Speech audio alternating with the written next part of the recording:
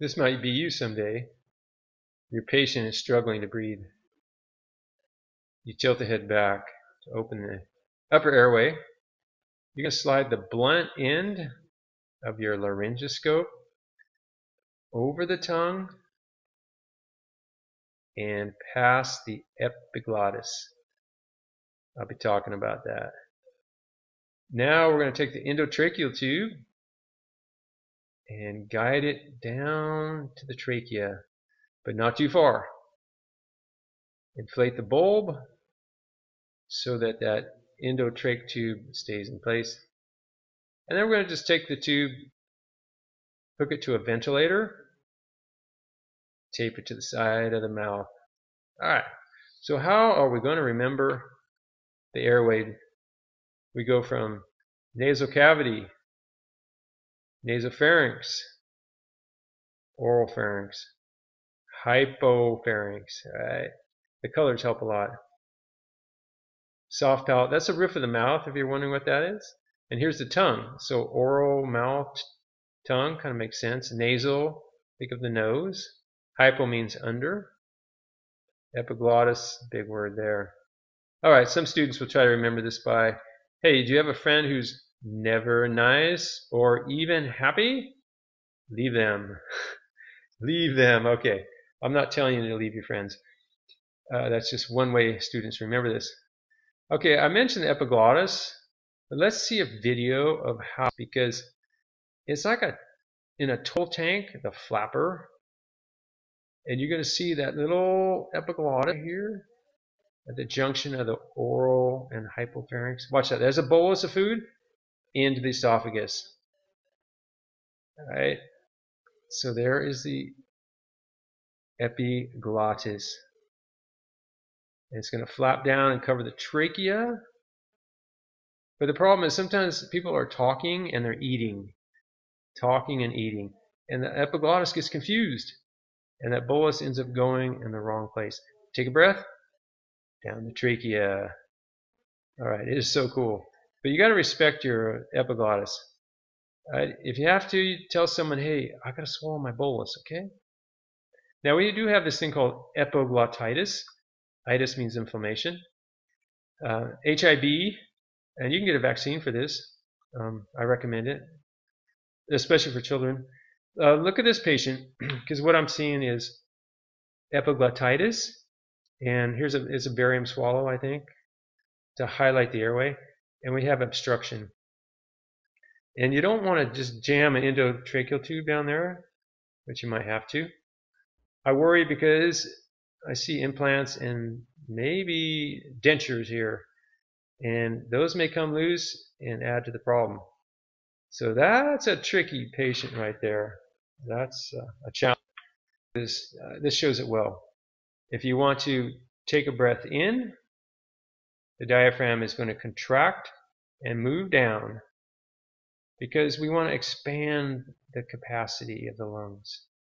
Now when you expel air, expiration, we are going to have the diaphragm relax, and it becomes like a parachute and pushes the air out. Pretty cool. Now your lungs are not like a party balloon. Like when they're empty, they don't collapse because the pleural sacs. They're going to keep the lungs in position.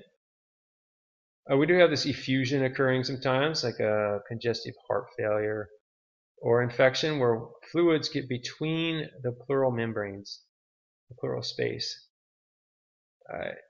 And it can lower the oxygen content of the tissues. Alright, we're going to take a look at this video because it's going to show this exchange of gases. Because what happens, okay, I'm going to move ahead. Here we go. Here we have it. Okay, so we're now in the bronchial tree, which I'll talk about shortly.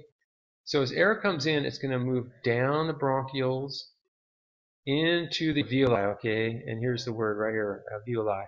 Singular is alveolus. So each breath we take, we're exchanging carbon dioxide with precious oxygen in the pulmonary capillaries of the lungs. All right, that's incredible. All right, we have some variations such as nitrogen narcosis. In this case, sometimes the bends or decompression sickness. If you go down over 150 feet, then nitrogen gas is in your bloodstream. If you go to the surface too fast, then it can be painful or even fatal. Now, this is my daughter, and this is me, and I had a mild case of the bends because I shot to the surface so fast. I wasn't even 100 feet, but I got a feeling of what it must be like to have the bends. Okay, hypoxia, this is another variation in breathing. This is when you're in high elevations and oxygen doesn't follow the low pressure gradient. We get tachypnea, which is hyperventilation. Breathing fast, because the body's trying to take in more oxygen. Sometimes edema, which means fluid. And this makes matters worse because now our lungs are full of fluid and we have a serious problem. Now, these two guys saved my life in the highlands of the Himalayas, the mountains north of India. I had a bad case of hypoxia, and they carried a lot of my gear. I paid them, of course, but if they weren't there, I don't know if I'd be here today. All right, Kenyan distance runners. I'm thinking of Tokyo Olympics 2021. This is Jepchirchir. I lived 2 years in Kenya, and Jepchirchir Anaweza Kumbia Harakasana. She could run so fast. Okay, it's kind of like blood doping because if you do this in high elevations, you get a lot of red blood cells. Good way to train. All right, sound. And bronchi sounds like snoring. Sometimes they inhale a popsicle stick. Stridor is high-pitched on inhalation, breathing in. Wheezing is on the exhalation. All right, so let's get those straight, because stridor and wheezing kind of sound similar, but you got to watch them. Are they breathing out? It's stridor. Are they breathing? Excuse me. In it's stridor. They're breathing out. It's wheezing. All right. We have a PFT, pulmonary function test. A normal breath is called the tidal volume. Then if we take a big breath in, that's called inspiration or inspiratory. If we exhale, we call that expiration. Vital capacity is the inspiratory reserve plus the expiratory, inspiratory. Okay, sometimes it's better just to see it in action, and that's what I have here.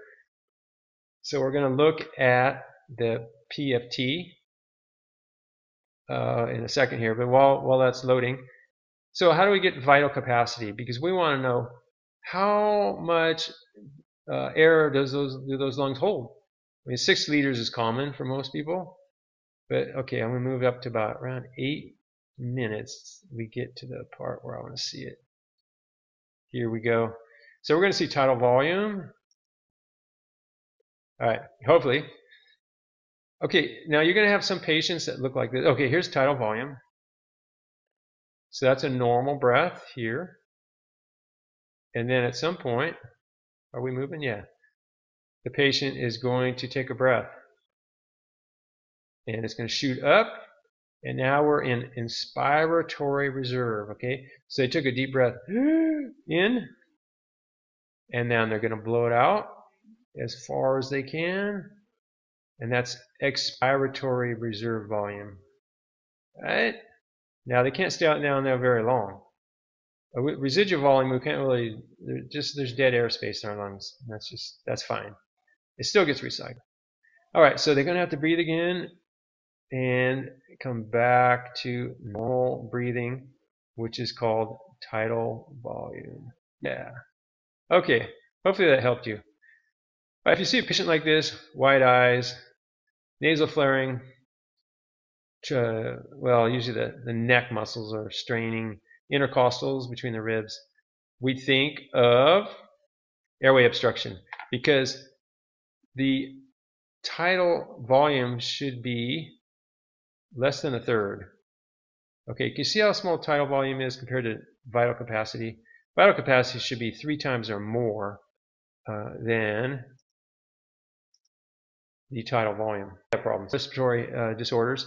There's many. I'm just going to hit a few highlights. TB, tuberculosis.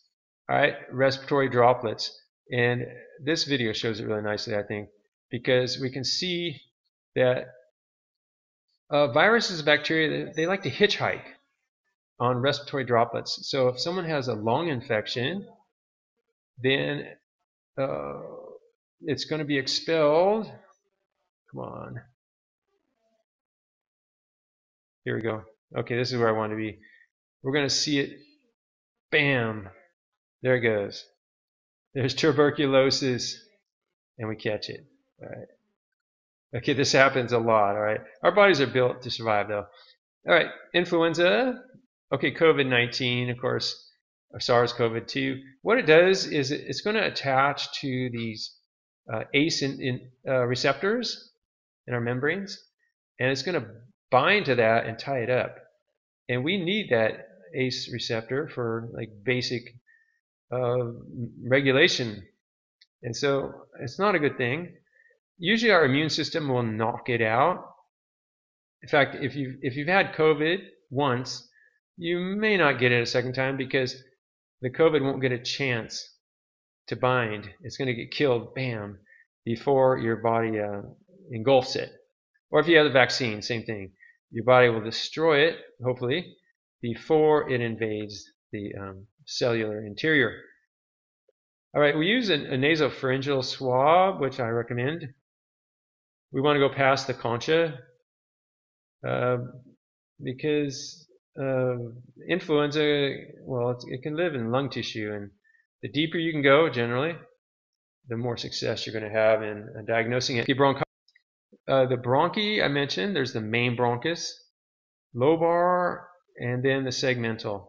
And so if this tissue is inflamed, then we may get bronchiolitis, which over time is damaging to the lining.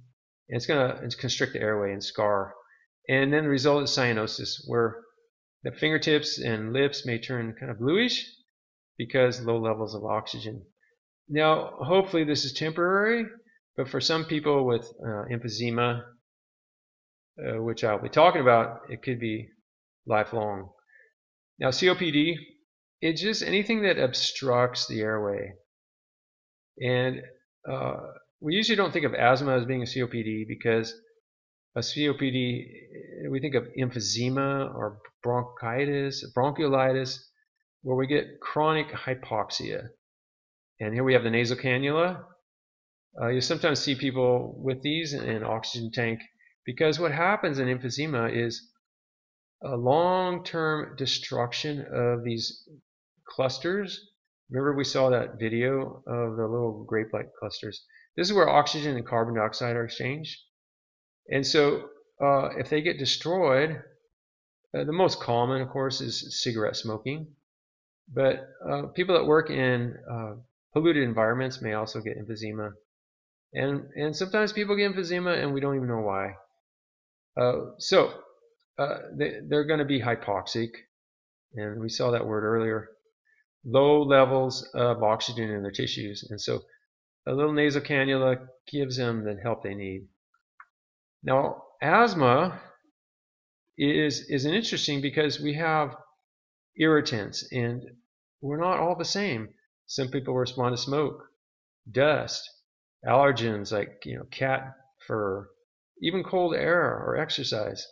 Whatever the trigger is, it's going to cause, okay, here's a normal bronchiole. Okay, remember the bronchioles, lobar, segmental, here's the main bronchus. So I'm talking about this region of the bronchial tree. If it starts to swell and fill with fluids, histamines and other substances the body is producing, then we have an occluded airway. And we need intervention, all right? As someone who suffers from asthma, they must be prepared with a bronchodilation of some sort. Because with proper management, asthma can be not a problem, but it can be life-threatening if we're not careful. All right, thanks for listening.